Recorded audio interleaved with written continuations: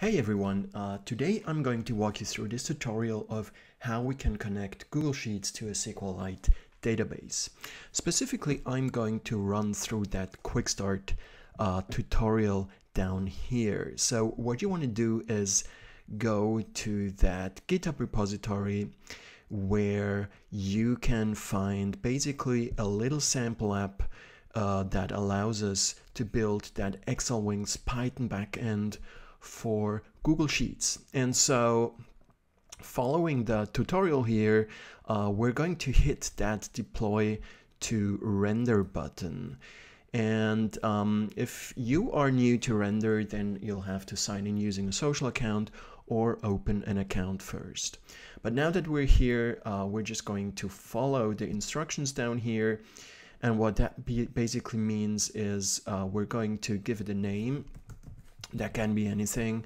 I'm just going to go with SQL here. We're going to give it basically the domains that should be able to the Google Workspace domains that should be able to connect to that system, to that app. And in my case, that's zoomeranalytics.com. Then we're going to paste in either a trial key from XLWings Pro that we can require from the homepage. So I'm going to do that. It's also, remember, it's also free for non-commercial use.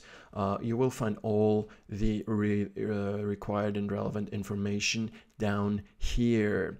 And then finally, we're going to just put in the database connection string. And since we're going to use SQLite here, it's really just pointing to the physical location of the SQLite file. If you're having a look at the repository here, this is where the SQLite file resides. And that's pretty much it. So then we can press on apply, and it'll take a few minutes. Well, depending on the day, probably between a minute and two. Go back here on the dashboard and you'll see the deployment here in progress. You can also click on it, and that will actually then take you here where you can also follow along on that deployment progress here on the logs. And once that's done, we basically have our app up and running, but we will let that continue. And in the meantime, we're just going to follow the tutorial here on the Google Sheet side. So the next step would be to here click on that template that we're going to use. We're saying, yeah, use that template here. And once Google has done the copying for us, you can see that we can then go to extensions and on apps script. And as you can see, it already has all the required code in here. So it has a module which is called XLWings, and it has another module which is called main, and here we're just going to have this function that calls the run Python, the XLWings run Python function, and it does that against a certain URL. And so basically pretty much all that's left to do, as we can see down here, is going to our rendered app and get that URL here.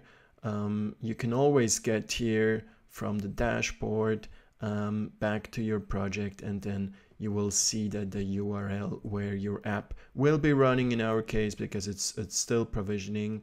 So we can get that, go back to here to that Google Apps script environment. We just paste that no trailing slash here. That looks good.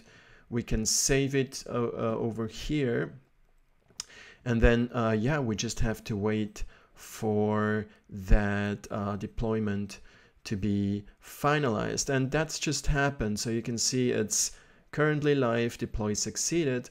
So we should be ready now to hit that run button here.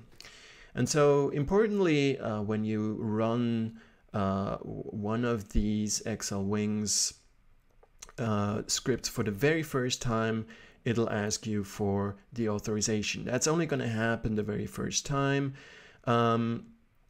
You need to sign in using your account here, and then you need to revise the permissions that the app is looking for, and it's pretty much just getting access to that file here and getting access to the backend service. So we're going to allow this, and then you will need to, funny enough, click the run button again, and this will now give you back all the records from that SQLite file. It's a table from like the AdventureWorks sample database, and now you can, for example, look for like all the accountants. That will give you back only sort of like accountant and accounts manager here, and you can also, you know, build easy interface for like on and off for flags.